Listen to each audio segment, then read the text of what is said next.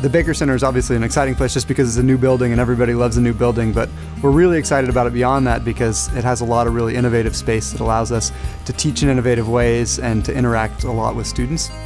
The studio classrooms that we're employing here are an integrated approach to science education. So the traditional method is to have a lecture class and to have a lab class separate from that. And there are some obvious downsides to that, which are that we often have to tell students something and then expect them to experience it later, or to have some experience that they can't fully understand until we can talk about it later. In the studio format, we get to do that in an integrated fashion, so we can allow students to make some observations, do things in a hands-on way, in an inquiry style, and then we can talk about the ways in which we can tie some of those themes together, and then students can take that information and do something a little higher order and do some real problem solving. We see the Baker Center as a transformational tool for helping Cal Poly students develop strong math and science fundamentals. We envision these students taking these fundamental skills back to their various majors, where they'll go on to do higher level problem solving, research, and build successful projects and careers.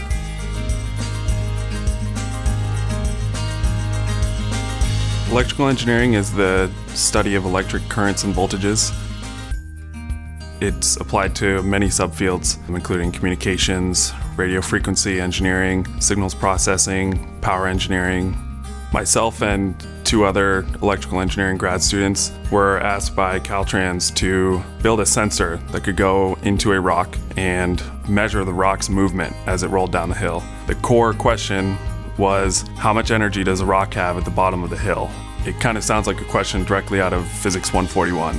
How strong of a fence do we need to build in order to stop that rock from going onto the road? Learn by doing is probably going to help me more than anything else in my job. I'll be graduating at the end of this fall quarter, heading back up to Apple in Cupertino to work full-time for the iPhone systems engineering team. To me, physics is really all about structure and spaces and motion, and to me that's a lot of what architecture is too. I mean, you need a basic understanding of physics and math and chemistry to understand how different elements are going to come together to create the spaces you want. Because even before you propose a space and propose the little details about it, you need to know that it's feasible and that those connections can really come together and withstand forces. Right now we're doing a performance space, a concert hall. In this project, we really started off with the problem of having to create a kinetic machine that also made music. And so we used basic principles of physics and math by having to create pulley systems and tensioning and figuring out like weights and forces. So the whole thing was really a giant physics problem. Cal Poly's whole idea of learn by doing has really given me the confidence that when we're faced with a problem that we haven't really met before, don't understand, it gives me the self-confidence that I can muddle through it and get to a point where I can understand it and overcome it. That's a mindset that I can and will definitely take to other classes and beyond Cal Poly.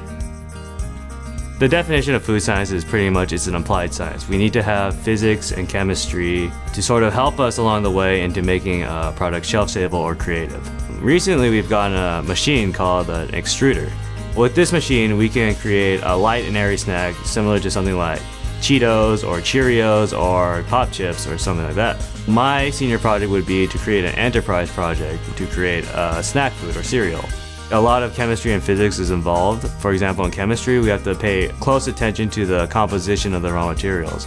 And for physics, well, that's the extruder. The practical experience in Cal Poly is vital for the industry.